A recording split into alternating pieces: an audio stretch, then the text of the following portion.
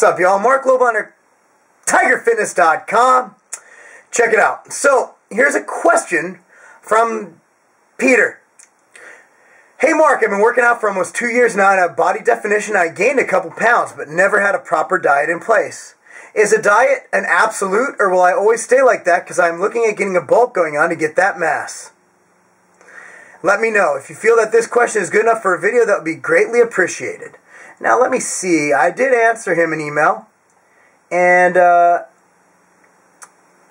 yep, okay. Okay, basically what I wrote back is you need a proper diet to make gains and constant caloric adjustments to gain and cut. If you do it half-assed, you will get half-assed results. Exactly. Let me elaborate on that. People who go to the gym and train every day, you see them at your gym, they look exactly the same. They look the same. I'm so mad I need a protein shake. The reason they look the same is that their diet fucking sucks. What the hell are you eating when you gain a couple pounds and never had a proper diet in place? Is a diet an absolute? Okay, if you're looking at getting a bulk, here's what you do. I'm going to explain this because I write this in email format 5 times a day at least. I really need to work on a copy and paste section. FAQ. Here's the deal. You measure your food, every single thing you put in your mouth. Even that whipped cream you put on the stripper's boobies before you licked it off.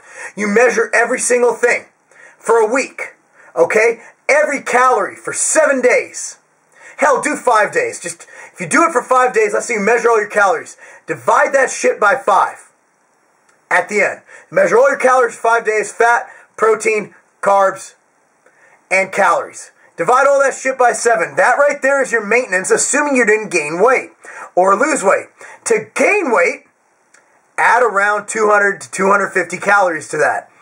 To lose weight, subtract about 200 to 250 calories from that. As for macronutrient splits, it all depends on what you subscribe to, but I generally want to get 1 gram to 1.5 grams of protein per pound of body weight per day.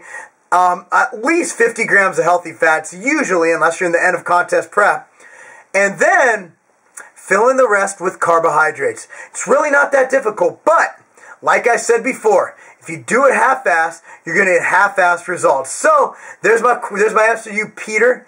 If you have any questions, further questions, email mark@tigerfitness.com. Mark Loebleiner, TigerFitness.com. Peace out.